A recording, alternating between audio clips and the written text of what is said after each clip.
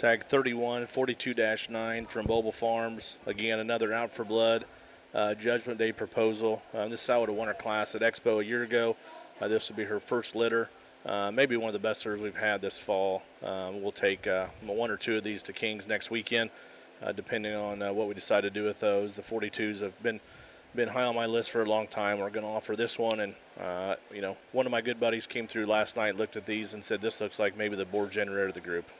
Yeah, a very good litter. We saw some of those males that Ben was talking about last night, and again, this one's been one that's been out in the back of the barn and represents show gilt supreme, just in terms of one that can win at the highest level, but also, as Ben said, I think one that just reads just like a generator, just in terms of what Ben and the Boble firm's known for: stoutness of feature, proportions.